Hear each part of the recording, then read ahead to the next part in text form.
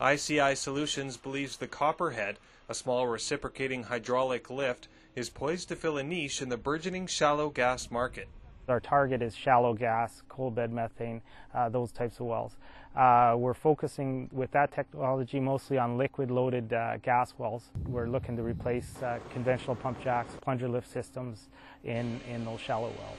The Copperhead is based on their existing goldenrod technology that has been on the market for 3 years. The only difference is it is smaller. The 64-inch lift works effectively up to 1,000 meters, has a lift capacity of 14,000 pounds, and it runs off a smaller engine.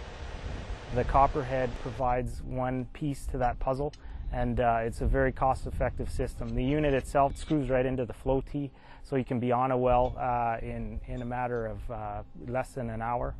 Service rig can install the unit, so you can have the well up and pumping and get it tested prior to the service rig leaving location. The Copperhead, being a smaller jack, works quite well in our gas fields up north. We can put them on the wells, replacing plunger lifts, and we're seeing a great increase in production, flowing gas up the casing compared to bringing it up the tubing side. Anywhere from 50 to 80% increase in gas production on the 3 wells that we've tried on so far.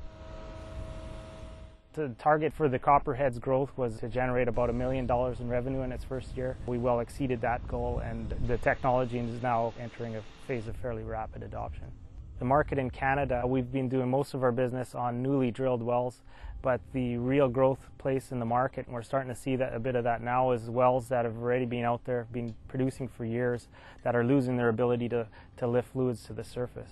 And that market is quite large. Jeff Allen, TheEnergyNews.com.